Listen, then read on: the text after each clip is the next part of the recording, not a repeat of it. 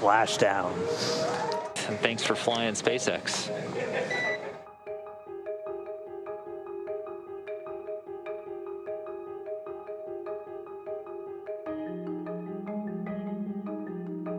This has been quite an odyssey the last 5, 6, 7, 8 years. 5 years since Bob and I started working on this program.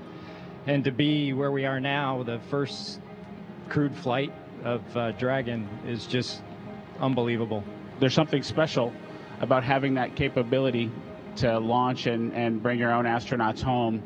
And we went through a lot of years without that capability.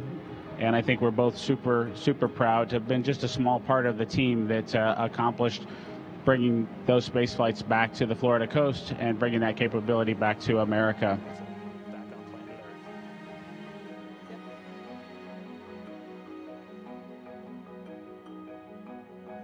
You know, I'm not very religious, but I prayed for this one. I think this is something that the whole world can take some pleasure in and can really look at this as an achievement of humanity. These are difficult times when, you know, there's not that much good news. And I think this is one of those things that is universally good, no matter where you are on planet Earth. This is a good thing. And I hope it brightens your day.